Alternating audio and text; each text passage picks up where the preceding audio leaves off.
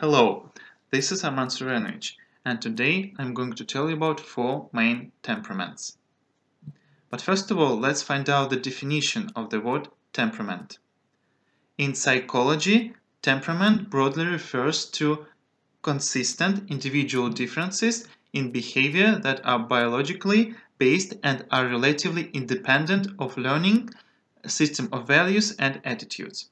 Some researchers describe temperament with dynamical features of behavior such as energetic aspects, plasticity, flexibility, sensitivity to specific events, and emotionality. Temperament traits are distinct patterns in behavior throughout a lifetime, but they are most noticeable and most studied in children. Babies are typically described by temperament, but researchers in the 1920s began to establish temperament as something which is stable across the lifespan.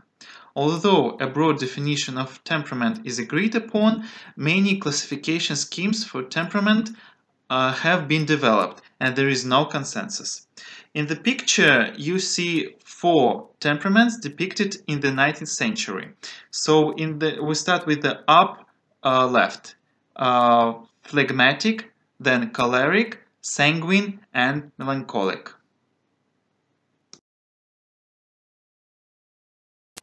Determining the temperament. Temperament is determined through specific behavioral profiles, usually focusing on those that are both easily measurable and testable early in childhood.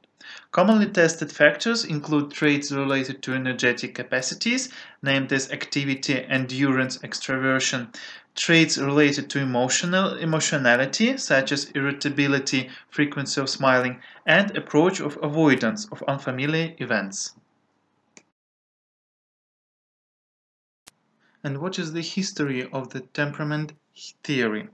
Historically, in the 2nd century AD, the physician Galen described 4 temperaments: melancholic, phlegmatic, sanguine, and choleric, based upon the ideas of Hippocrates. These became known as the 4 classical temperaments. In more recent history, Rudolf Steiner had emphasized the importance of the 4 classical temperaments in elementary education, the time when he believed the influence of temperament of the personality to be at its strongest. The historical concept was explored by philosophers, psychologists, psychiatrists from very early times of psychological science, with theories proposed by Immanuel Kant, Hermann Lotze, Ivan Pavlov, Carl Jung, and many others. 4 fundamental personality types. Most individuals tend to have several aspects of the 4 temperaments. However, there are usually 1 or 2 main temperaments that are displayed primarily in the person.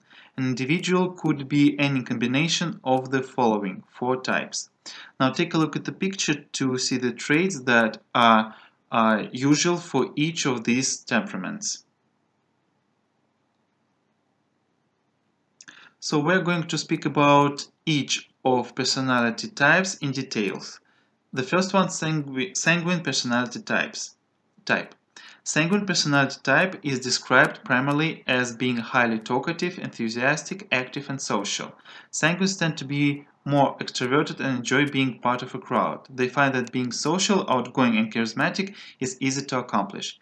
Individuals with this personality have a hard time doing nothing and engage in more risk-seeking behavior. Choleric personality type. Choleric individuals tend to be more extroverted.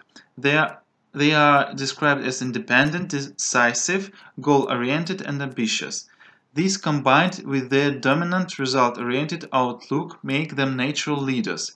In Greek, medieval, and Renaissance thought, they were also violent, vengeful, and short-tempered. The next is melancholic personality type. Melancholic individuals tend to be more analytical and detail-oriented, and they are deep thinkers and feelers. They are introverted and try to avoid being singled out in a crowd. A melancholic personality leads to self-reliant individuals who are thoughtful, reserved, and often anxious. They often strive for perfection within themselves and their surroundings, which leads to tidy and detail-oriented behavior. And the last one, phlegmatic personality type. Phlegmatic individuals tend to be more relaxed, peaceful, quiet, and easygoing. They are sympathetic and care about others, yet they try to hide their emotions.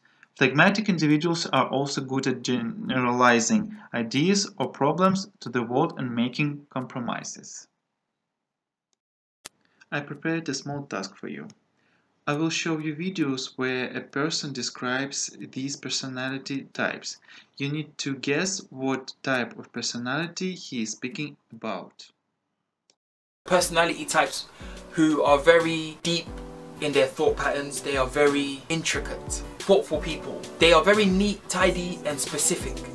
If you go to they can also come across as good listeners. Like when you speak with them, they're likely to shed a tear if it's something deep because they feel your pain. They're very emotional, so they feel your pain and they feel what you're talking about. They'll listen to you and they give the best advice. They can be very emotional to a fault. Because you think a lot, you can sometimes sink into depression, moodiness and gloominess, and it's like they can do very well in jobs where they are creative, because they're very creative people by nature.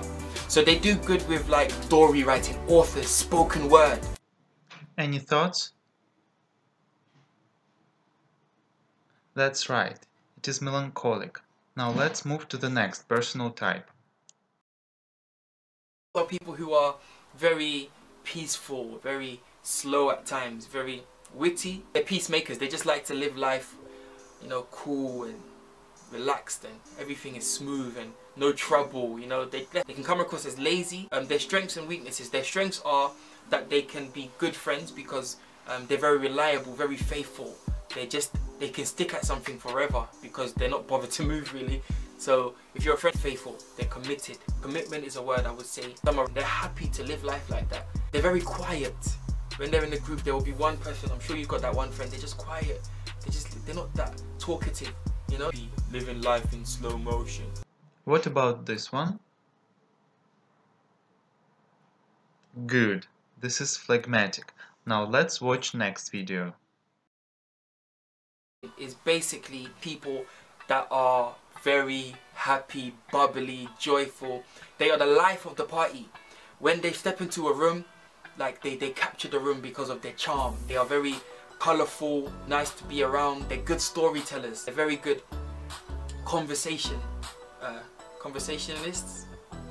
Alright, okay, alright. They're very good at speaking. This helps them to have a lot of friends. They're very popular because they keep you happy, and most people like to be happy. You are very good with being in the spotlight. You love the spotlight. You love making people laugh.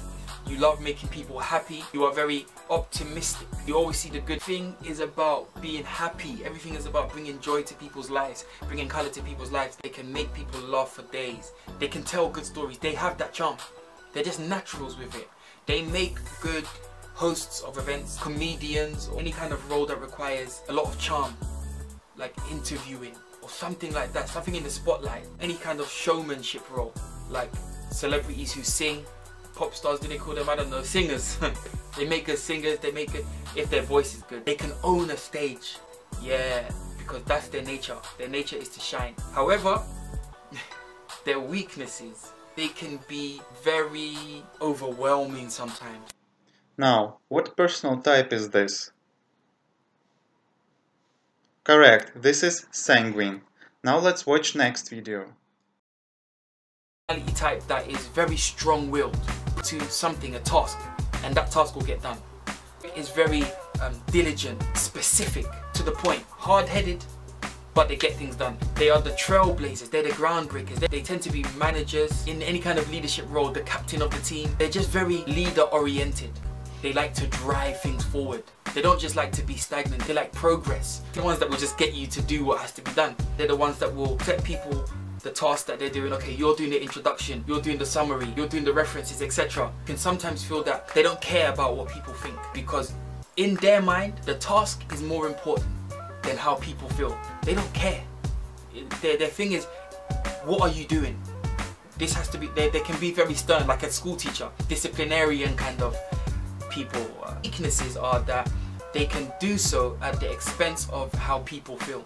Sometimes they can run over people in the name of getting a task done.